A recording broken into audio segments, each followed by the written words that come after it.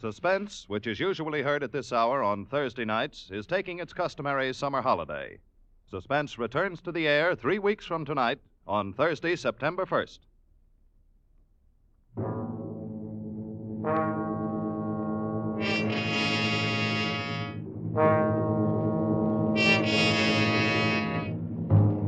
You are with 3 men on a jungle plantation on the rubber coast of Borneo. You know that one of the men is a desperate criminal whom you've come to arrest, but you don't know which one. You have to find him before he can save himself by killing you.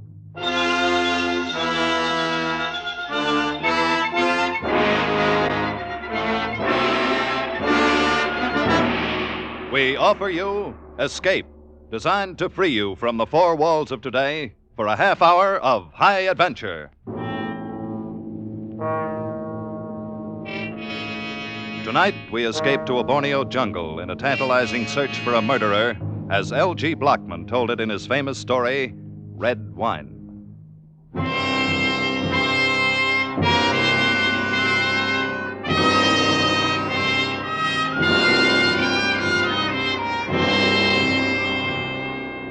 As the rusty little tramp freighter bumped against the rickety wharf, I dropped from the rail onto the planking and for the first time felt the humid heat roll out of the jungle like steam from the back door of a Turkish bath.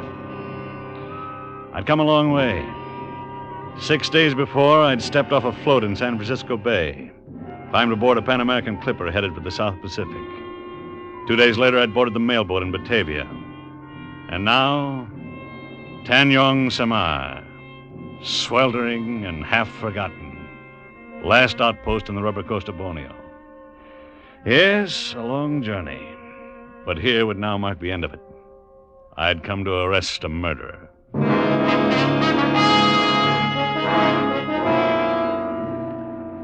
I crossed the beach and walked up the path of crushed shells leading to a low bungalow at the edge of the jungle.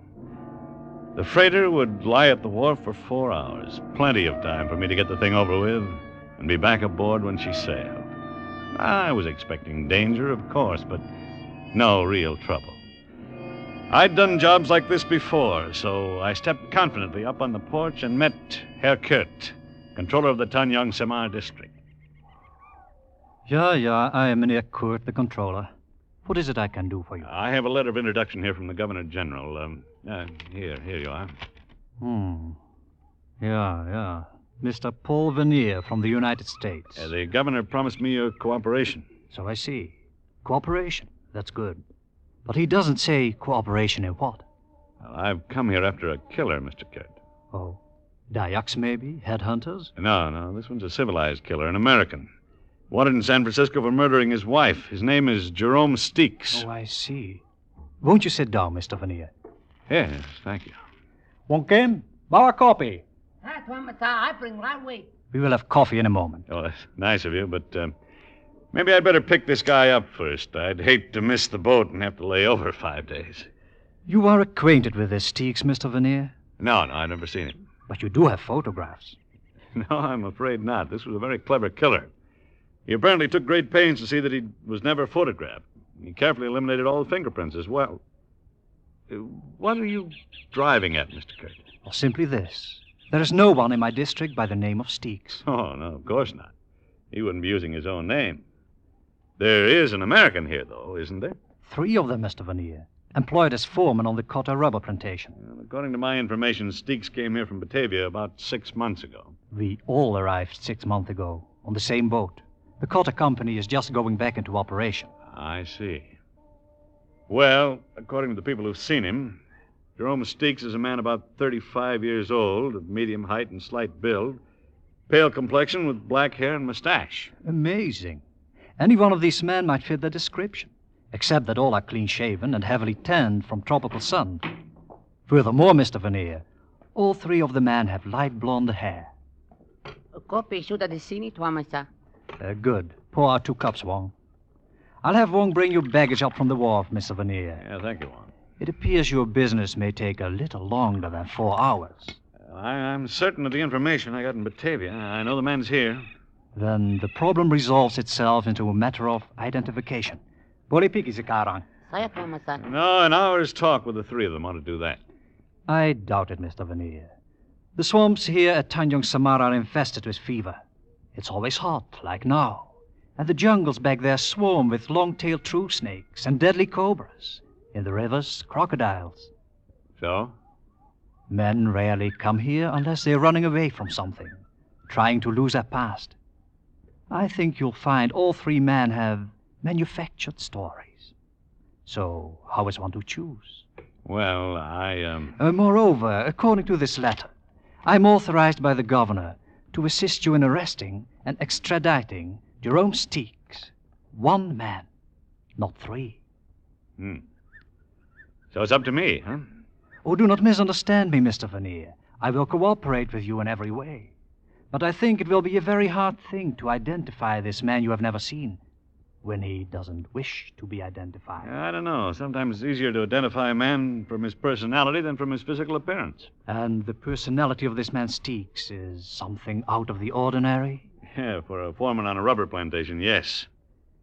Yeah, I doubt if all three of these men can be aristocrats. And in a sense, that's what Steeks is, a cosmopolitan. Lived all over the world, always associating with top society. He's a lover of fine foods and wine, speaks French and German fluently. He's a gourmet, a bon vivant, a man of perfect taste in clothes and manners. And a murderer. Yes, and a murderer. When the three men return from the clearing this evening, I shall be happy to introduce you to them, though it's quite probable they are aware of your identity already. What do you mean? Jungle grapevine. Before you stepped off the wharf, my houseboat told me that you were a detective. Undoubtedly the same information has reached the clearings by now. I see. So in other words, the murderer probably knows who I am and what I'm here for. But I haven't the slightest idea who he is, huh? Exactly. It's quite an interesting thought, isn't it? More coffee, Mr. Vernier?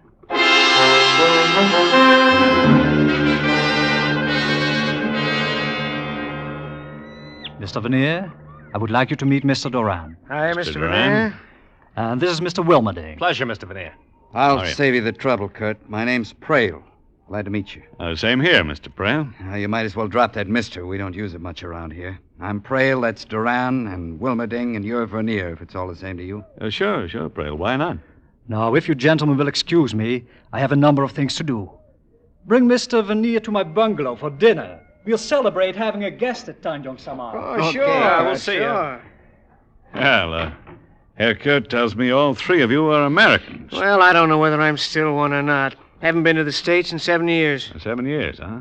Then you're an old-timer here, Duran. Oh, not here, Australia. Oh, don't let Duran get started, Vernier. He'll spend 2 hours telling you how he lost his shirt trying to raise sheep down under. Well, if I had either money or sense, I wouldn't have come to this stinking hole. Oh, I wouldn't say you fellas had it too rough. I've been noticing those empty bottles there on the shelf. What do you mean, Vernier? Well, here, Piper Heidsieck, 1936. That's good champagne. You boys are living like gourmets, connoisseurs. Oh, you're overrating us, Vernier. Those empty bottles were already here when he came. Just never got around to throwing them out. Prale here's the only connoisseur in the bunch. He can tell you anything you want to know about wine. Yeah, or about anything. Oh, dry up. Just because a guy happens to know a little more than somebody else is no reason to keep riding him all the time. I wish you knew some way to make ice. I'm getting plenty fed up with warm beer day in, day out. Yes, that would get pretty tiresome. I think I'd switch to Chambertin or Chablis or something. Come again? Well, Wilmerding, I didn't necessarily mean those in particular, but there are quite a number of wines that are even better warm than they are chilled. You're in the wrong place, chum.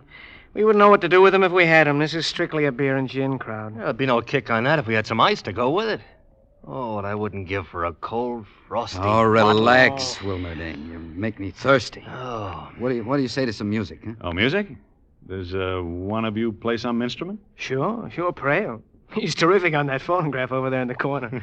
Only trouble is he thinks 3 o'clock in the morning is the greatest song ever written.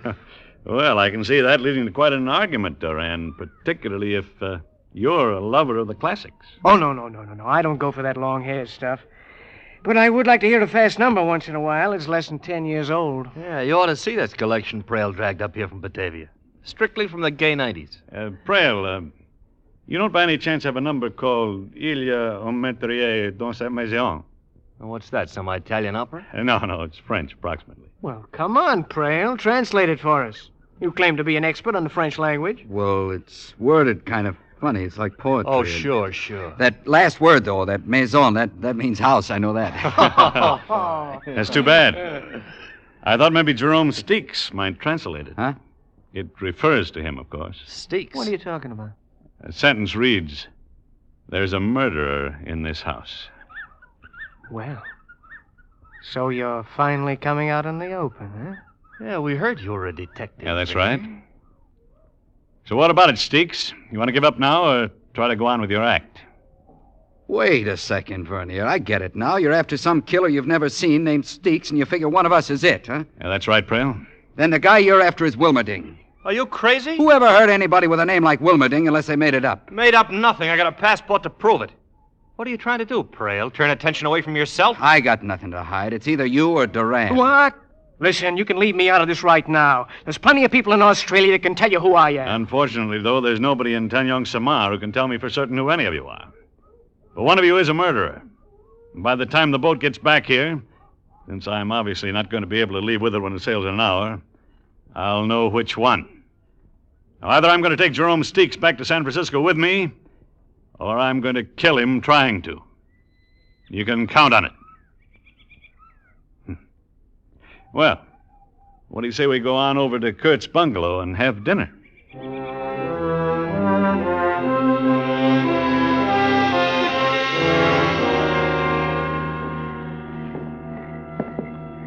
That's Wilmerding's room there.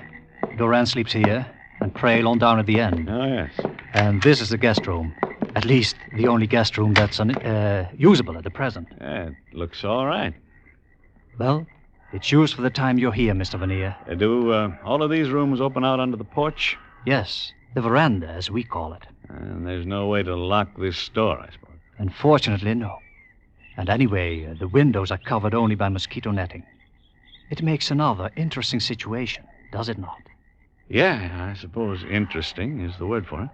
I assure Mr. Vernier that you have not been able to identify your man by his personality. No, whichever one is Steeks is putting on an awfully good act. Most likely they're all acting to a greater or lesser extent, which of course makes your problem exceedingly difficult. Yeah, that's right, Mr. Kurt.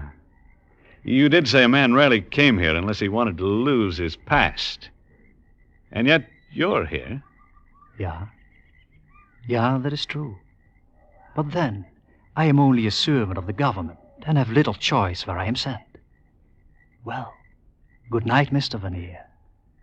I sat there in the lamplight for a long time after Kurt left, trying to figure things out and getting nowhere. Gradually, the night breeze brought the smell of the jungle into the room.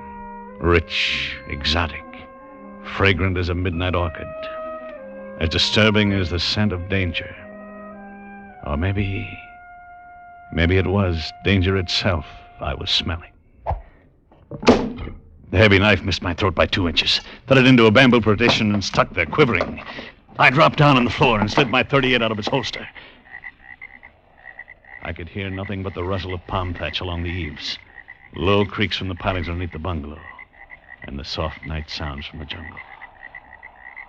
Finally, I slipped my shoes off, pulled the knife out of the wall and dropped it in my pocket, moved to the door and stepped quietly out into the veranda. It was empty. Across the railing, the fringe of undergrowth was dappled in silver moonlight, and nothing moved. I paused quickly at the 3 doors, and from each heard the sound of snoring. One of the men was faking, but which one? I'd reached the end of the porch when my eye caught a slight movement in a banana clump a few yards from the steps. Someone was hiding there. I moved swiftly, holding the gun ready, and came within a few feet before I could make out a shape in red and white sarong.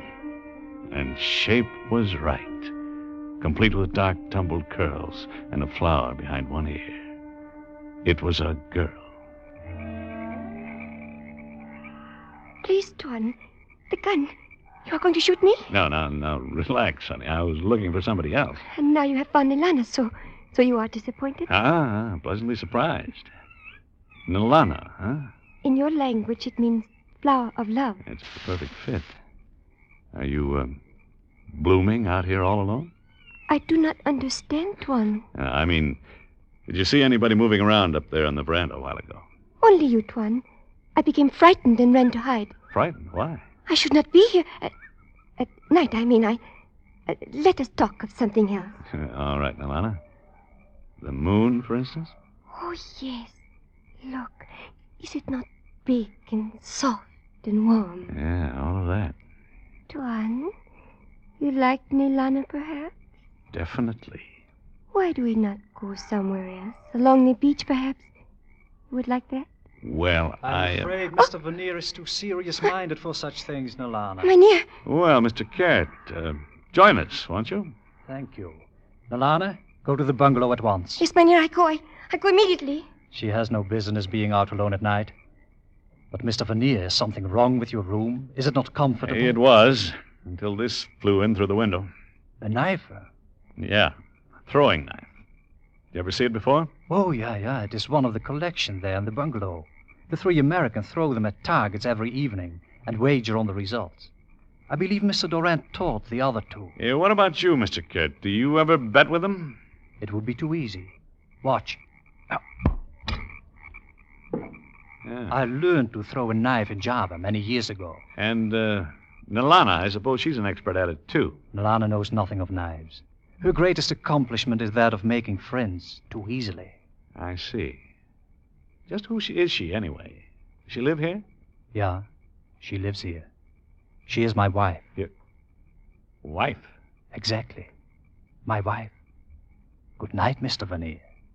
I stood there in the moonlight and watched him walk toward his bungalow. My simple task was fast becoming involved. When I finally turned in that night, I undressed in the dark, pushed the bed up to block the door, and propped a chair against the windowsill, and lay down on the floor. I kept trying to fit some theory together to account for the things that had happened. When I drifted off to sleep, I was no nearer any answer than before.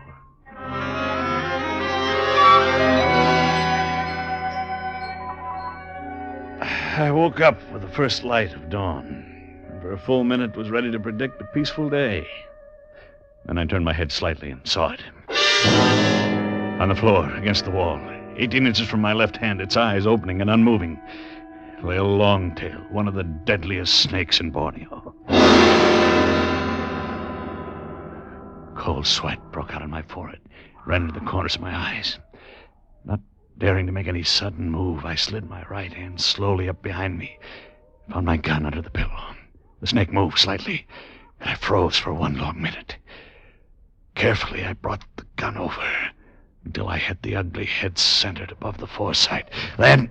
Who fired that shot? I did, Kurt, in here. Hey, Cook, what's all the shooting about? I found out now, Duran. It's Mr. Veneer who fired. What's up, Duran? Yeah, what was that noise? I guess Veneer's doing a little target practicing. Come on, guys. Now, just a minute. Just a minute. I'll let you in. Yeah, there. Mr. Veneer, you all right? Sure, Kurt. Come in. I had an early morning visitor.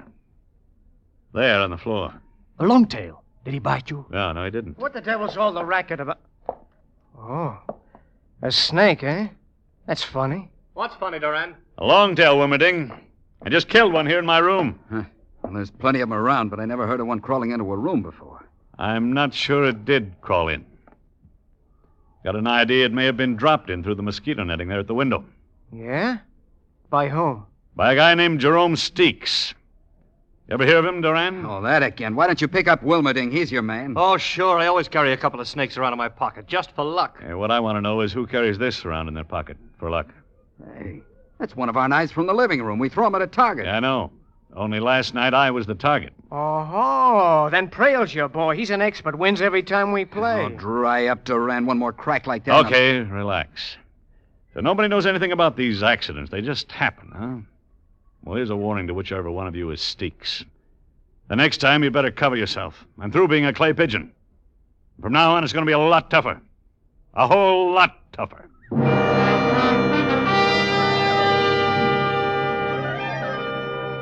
That day passed, and the next, and I got exactly nowhere. And the third day, I managed to search the men's quarters and found nothing. Mainly, I'd hoped to find some kind of a bleaching agent. Steeks was described as having black hair, while all 3 of these men were blonde. Furthermore, I was convinced after 3 days of observation that all 3 were naturally blonde. Things didn't fit. They didn't add up. I saw Nalana several times, but had no chance to speak to her. When Herr Kurt was with me, she'd pass without a glance. But if I was alone, she'd manage a quick, provocative smile that sent shivers down my spine. By the fourth day, the tension among us was grown almost unbearable. Steamer was due the next evening on his return trip to Batavia. I needed a break of some kind, had to have one. And it came at dusk when I dropped in my room to change for dinner.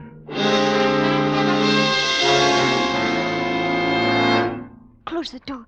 Quick, Tuan. Speak softly. It is I, Nalana. Nalana, what in the devil are you doing here? To see you, Tuan. Does that make you unhappy? No, it doesn't. But I doubt if Herr Kurt would think much of the idea. He must not find out.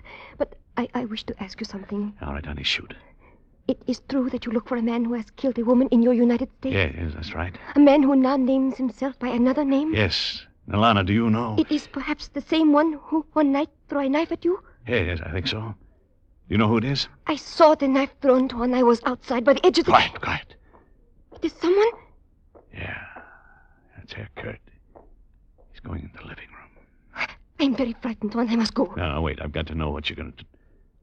There's no time now. Tonight, when everyone sleeps, wait by the towel palm at the edge of the clearing. I will come. All right, I'll be there. Nalana has done foolish things, Tuan. But tonight, she will fix it all good. You come.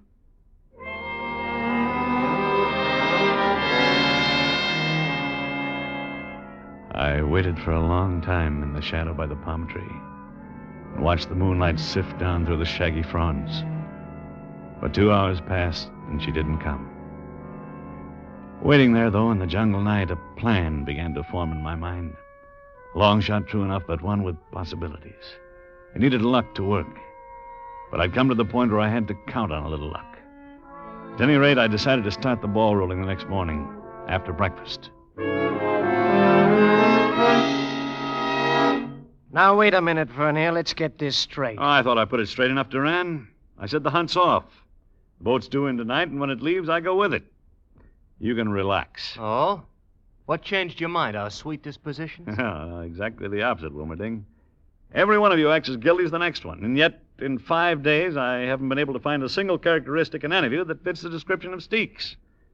I don't think he's that good an actor.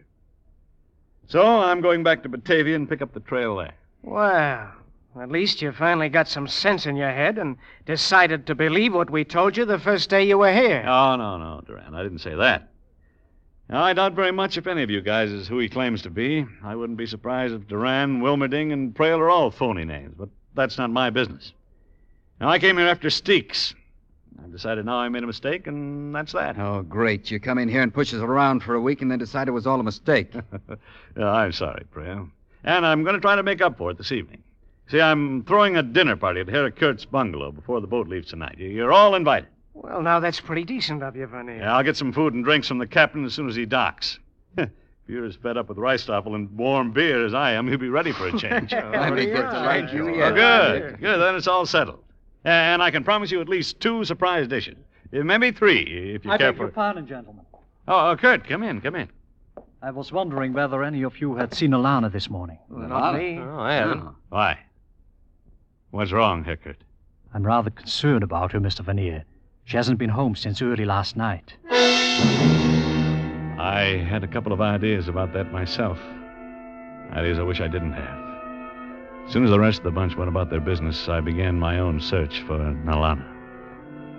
It was nearly dusk before I found her. And then I said nothing about it to anyone. But sitting at the table that night while the dinner party moved along, I kept thinking how she'd never smile again. How she'd never walk in the moonlight again. Because somebody had cut her throat.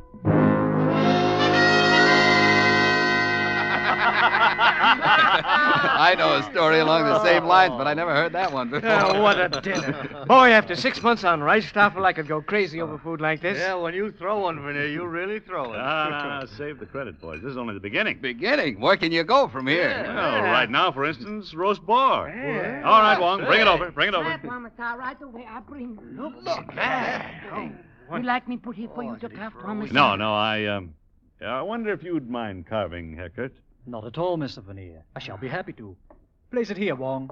Boy, oh boy, I haven't had roast boar since Australia. You know, we used to go pig sticking all the time. Even the smell's enough to drive you crazy. Man, you said it, Prail. Ah, you haven't seen anything yet.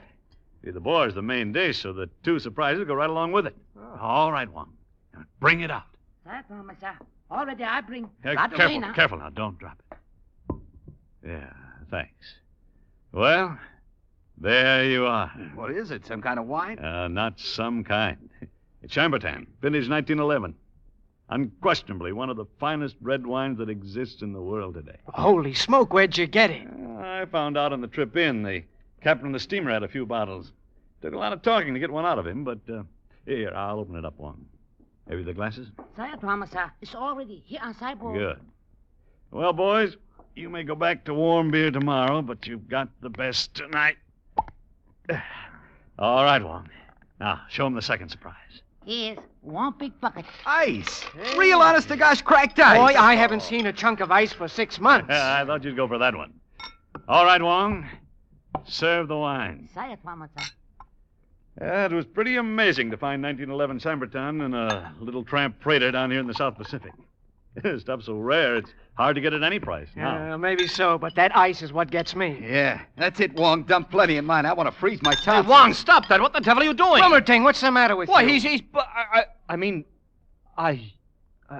You mean you're well aware of the fact that ice kills the bouquet of Chambertin? Isn't that it, Steeks? Steeks? You mean Wilmerding is... Once a gourmet, always a gourmet. Now, you were very clever, Wilmerding.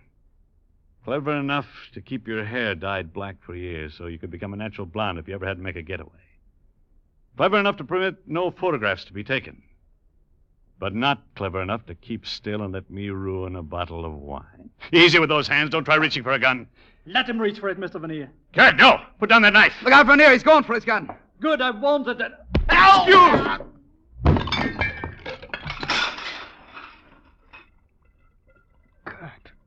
Good Lord, Kurt, you've killed him. I'm sorry you do not have a prisoner to take back with you, Mr. Veneer. But I, too, found Nilana's body. I knew you had been there. I saw your footprints. I'm sorry, Kurt. Then Yes, she had... Nilana had been seeing Wilmerding. I'd guessed it was one of the three, and apparently she found out he was Steeks. Yeah, I know. That was what she was going to tell me. Only he didn't give her a chance. She was young, Mr. Veneer. Foolish, perhaps. But I loved her very much. Look, he knocked over that bottle of wine when he fell. It's pouring out all over the place. Yeah, brother, what a mess. Yeah, Duran. It's quite a mess. Only one thing, though. Not all of it is red wine.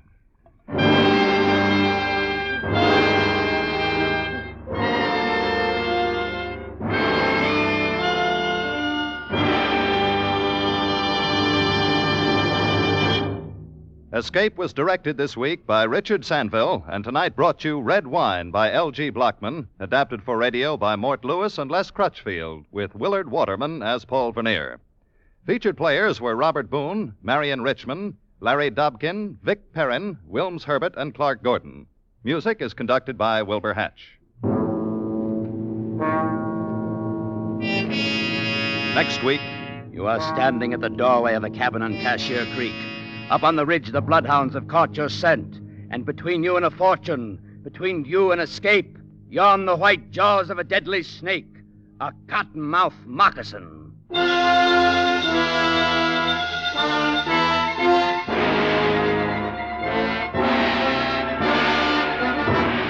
Next week, we escape with Irvin S. Cobb's ironic story, Snake Doctor.